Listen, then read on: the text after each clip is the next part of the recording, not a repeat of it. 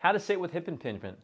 Well, we're going to cover this question today and figure out exactly what you could do or changes you can make in your sitting posture to make it so your hip doesn't feel like it's lit up every single time you sit too long. The pain I'm talking about is right in the front of the crease here. If you have other problems down the leg, down the hamstring, down the side of the thigh, the back of the hip, and so on, some of these may work too, but we have many other videos on YouTube that cover those scenarios because they're slightly different in a slightly different problem as well.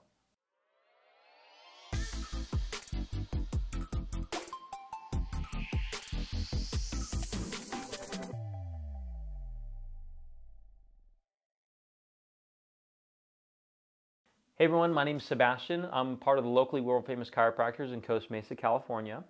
If you ever want to work with us, we have virtual and in-person services, links available at the bottom, but also we have a webinar on the corner that you should take advantage of too. So we're going to get right into it. This is my chair, and I apologize, I don't have a camera person today, so I'm not going to be changing. You're not going to see the top of my head, and that's okay, right? You only get to see this bottom part of me. Now, for a lot of people who are working at desks throughout the day, they usually don't care about posture until something hurts.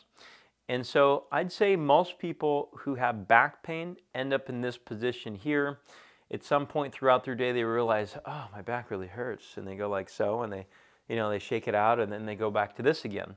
And so this sitting, to be fair, sitting's a very challenging, it's a very challenging activity for not only hips and low backs, but also shoulders and necks and so on. Most of the people I talk to who sit like 50, 60 hours a week, it's tough to get their stuff all on point here and make it so it goes away until we change something about the sitting. That's what I'm going to do with you today. So first change we can do is actually change only the one hip where the problem's at, and this is going to be this one in this scenario. And so ideally you want to find a chair where you don't have an armrest. If you have an armrest, it's going to limit your options. So go find something else. Even a little crummy chair like this will work okay. So we're going to go here, and you're just going to let the leg drop back and just let it die off. This in itself reduces a lot of symptoms with many of the people that we see with groin pain. All right, this is not a long-term strategy of sitting. This is just a short-term one to decrease pain and sensitivity. And you do this periodically throughout the day. You don't need to stay in it. You can go back into crummy posture if you want to, but every once in a while, you just kind of let this thing hang out and just die off. From the front view, it's going to look like so, and you can see why I can't use the armrest anymore because it's in the way. Okay, this is option one. Option two is actually using the lumbar support, which I don't have here, which usually I tell people again, so you're going to slide off here, you're going to rub your butt actually on the backing of the chair and let your lumbar support actually do its job. And so it makes it easier on you to sit with less effort. But here's the kicker. The reason why this works well with hip impingement is because of what it does to your thighs. And I'll do it from the front angle now. So as I sit back and do what I just did, remember there's no arms in this chair. You see how my hips are in a wide open position? Most people with hip impingement don't fare well with this type of stuff or this type of stuff. They fare better with just wide, unpolite sitting, if you will. Even if it's bad posture sitting, it's okay.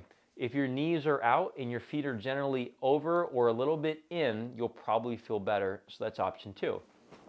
Option three is what we call perching. Okay, this will work better for the people who have had ongoing back pain and they feel like, you know what, I'm really attentive about posture. I have no idea why it's affecting my hip. The reason why it is because you're dropping your acetabular rim onto the femur here via the anterior pelvic tilt. The aggressive anterior pelvic tilt may be helpful for a short period of time with your low back, but as a long time goes on, you'll start to load other areas. And so this is why it's like whack-a-mole a little bit. Now, one thing we can do, a way out of going bad posture, good posture, my back hurts, my hip hurts, my back hurts, my hip hurts, is just find the middle somewhere and just develop a breathing strategy too. In a lot of our rehabilitation, we teach people breathing strategies because it creates intra-abdominal pressure improvements and it creates better core stabilization. That way they can actually get better function out of the hip and the core in general. And so in this one, you're going to take your hands on your pelvis and you're going to dial them forward. Ow, my hip. Dial them back. Ow, my back. And go in the middle somewhere and just hang out there. Breathe into the pincers, and just relax. Like, stop worrying about posture that much. You've dialed around a little bit and just breathe. Some people don't realize that their perfect posture is actually creating their groin pain. Okay? And so being able to find a little bit of central stabilization here via core that's not your typical core is one of the easiest ways out of the my back hurts, my hip hurts, my back hurts, my hip hurts, the whack-a-mole game. Okay? Also, even stuff like this, sitting down on the ground and doing your computer work on changing the orientation of the chair may help out some people with groin pain, but not others. The real challenging thing with people and watching things like YouTube videos and taking these suggestions is they think that each suggestion is right for everybody, and it's not. I don't suggest anybody guess about what to do. I tell everyone that we see in person or virtually, I say, look, we're going to assess what's going on, and we're going to take a best educated decision about what to do. We're not going to guess. We're not going to give you something to do and you're like, oh, you know what, my hip feels terrible today.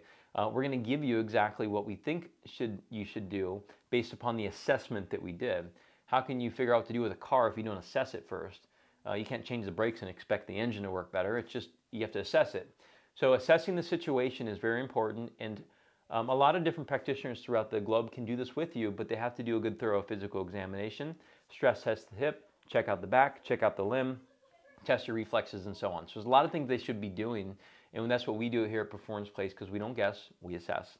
So if you guys would like help and you want to come in and check us out, we are in Southern California. Sometimes people fly in, they go to Disneyland or the beach and they spend a couple days, and we get the assessment done, and then we figure out exactly how to start the recovery program because we assessed what to do, and then we battery test them in here.